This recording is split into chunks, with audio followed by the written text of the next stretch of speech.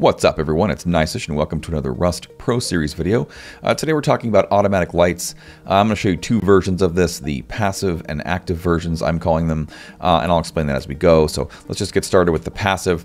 And what I mean by the passive is that this system is independent of any other power system you have in your base. So if you have a large battery, say running your base, this is independent of that and it only is here for lights. And so for this first one, I'm just going to kind of wire this up and then we'll talk about it.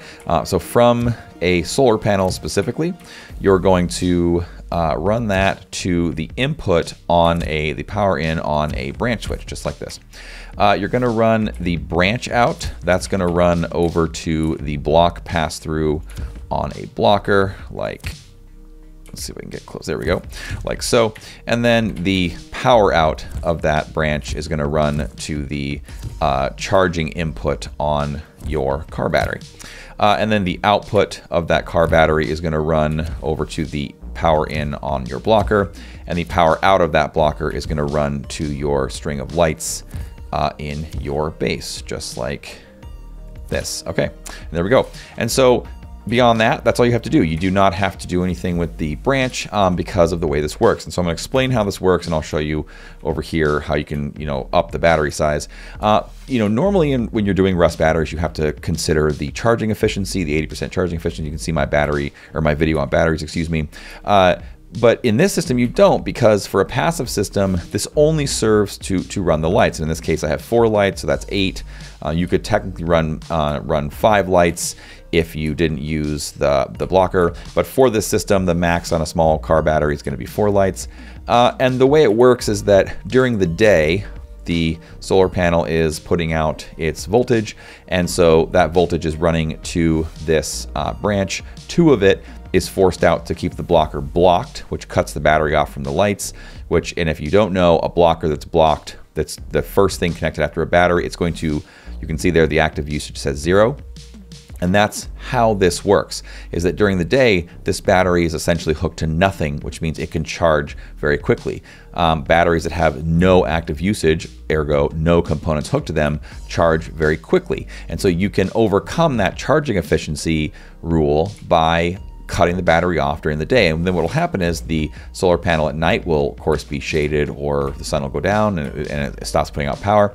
And once you get to 1 volt here, then you have nothing else, because this is going to eat a volt. So once this thing's putting out just a volt or less, it's going to release this branch out, which is going to release the blocker, which is going to send voltage to your lights. And we can simulate that by simply unhooking the solar panel to simulate loss of light. So if I unhook this, there we go. The lights have just turned on because this blocker is now allowing voltage to pass through, and there you go, and that's it. And these will stay on all night until they get at least 2 volts from this. So if I were to hook this back up, what will happen is I'm going to re-block the blocker and turn the lights off. There you go. And so the charging aspect of this is that since the branch out gets priority, it's always going to send out to whatever, if it gets down to 2 or less, that's all that'll come out. And so this power out is charging the battery during the day. And so this currently is 17, and that'll slowly trickle down. But for a car battery, that's going to keep this thing charged all the time. So there's sort of the essence of a passive. If you want to up this, you can scale this up. Here I have a medium battery. This is the same exact build, except that I have 2 solar panels now. And you don't necessarily, you might not even need 2 solar panels. It depends on how much stuff you hook up to this, but you have 50 watts available. So, you could do up to 49 things after the 49 volts worth of things after the blocker.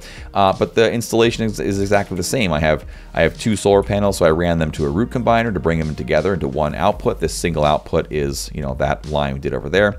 And then that's going to run to the branch, just like it did before. The branch out also runs to the block pass through, and the power out is going to run to the input, the power in on your battery you're charging.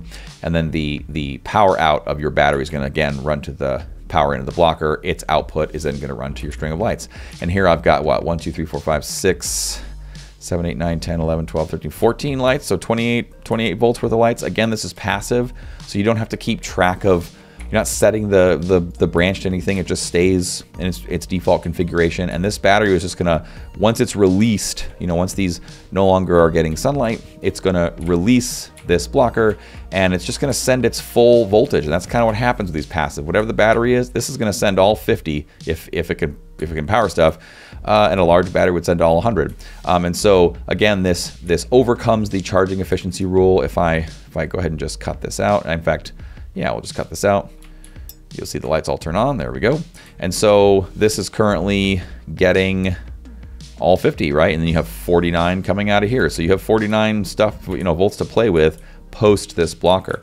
And so if I were to hook this back up, it will simply cut right back off again. This is going to simulate sun coming back in. There you go. Now they're off, and the battery is once again charging, and it once again, importantly, has an active usage of 0. So that is passive, and the way you would use this is you would just set up a battery for your base that's only for lights. This is the whole point of it. Okay, so now we're going to talk about active auto lights, and this is it's kind of the same, but it's different in that the battery is going to constantly register the active usage, and I'll talk about that right now. So the way this works is that, let's say you have some power system set up here. I have this power bank. You can see my video on that if you're curious about what this is. I've got this power bank, and I've sent off, what, 160 to this battery. I've got floating 37 volts right now because I've got wind and solar right now, during the day anyway. And so this is my base, right? This is my actual power for my base. It's not just for lights, it's for anything. And so by active auto lights, what we're going to do is I'm going to just build in an auto light circuit to my existing base. And so the way you do that is from a branch, and I'll put this up here. I'm just going to put this branch here as a demonstration.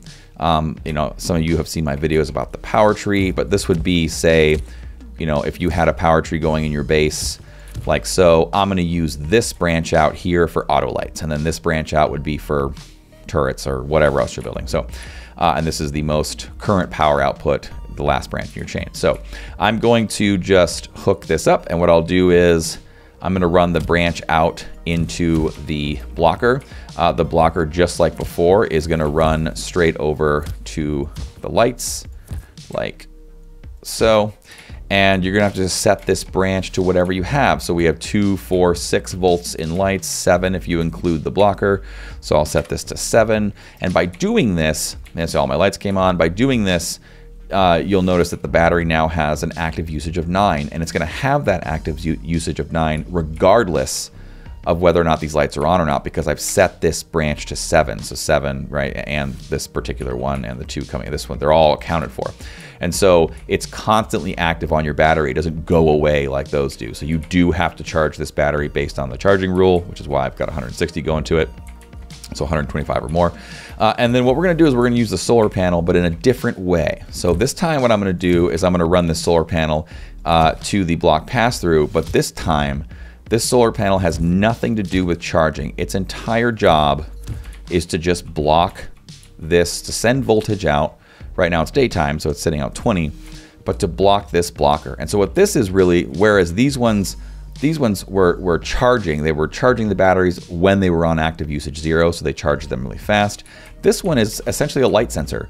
It's not charging anything. It is simply there to sense whether or not there's light and therefore block off this blocker. Could you partition off power? Sure, but that's not the purpose of this video. So it's here to just block this blocker, to keep these lights off during the day. So once it gets dark, you could, right, I'll simulate this. There you go. It's no longer sending voltage here, and the lights come on. And so that's it. That's how it works. You can, now there's some fundamental differences here. This design, based on how it's built, is going to turn off the lights later, because these ones, because of this branch here, are going to turn off at 1 volt output from here. When this is 1, they turn off. Here, it has to actually be 0. And so it's pretty dark when this is already 0. So there's things you can do. For instance, one thing you could do is, and this is arbitrary, I'm just going to use branch switches, or I'm sorry, blockers, just because I have them. You could say, put a couple of blockers in this path. And the whole purpose here, this could be any switch. I mean, the blocker is just easy, whatever you got. That's not a branch, I would say. And what you can do is you can set up switches to eat volts. So this is going to eat a couple of volts on the way, which means now, now this is going to turn off. It's going to turn these lights on earlier because you've put these volts in. Once it's a 1, 2, so you're going to have one coming out of here, right? So it's going to be what, about 3. And so the point is that the more switches you add in, the earlier it'll turn the lights on. But that also means that it's going to turn the lights off later. So depends what you want. You can also, if you don't want to mess with putting switches into it, you could also just install this in such a way that you get shade on it earlier. So if you can purposely put it to where when the sun sets in the west, you have something to the right, to the right of this or whatever that puts some shade on it early. That's exactly what happens over here. Actually, the sign is shading that one, so it's popping it off early. But the point is, you can strategically place this in a way where it's going to get shaded so that your lights come on at whatever time it is you want them to come on. But then they'll turn off at the normal time because the sun comes up in the east. And if you don't have any shade on the east side, they'll turn off immediately at daybreak. So that's pretty much it, actually. That's all you got to know. I guess the last thing is you could, if you wanted in this system, if you really wanted the ability to turn the lights off for some reason, maybe to make someone think you're not home or whatever, you could run a switch by just inserting a switch into this loop and then increase this output to 1 to 8, 1 by 1. And so now you have a switch. You leave it on, and when you lose power because of your sensor, it'll turn the lights on. But you still have this ability to turn them off if that's something that you so desire. So that, it'll connect this back up. And that, folks, is about all I've got. If you have any questions, leave them in the comments. Otherwise, you can get me on my Discord. See you later.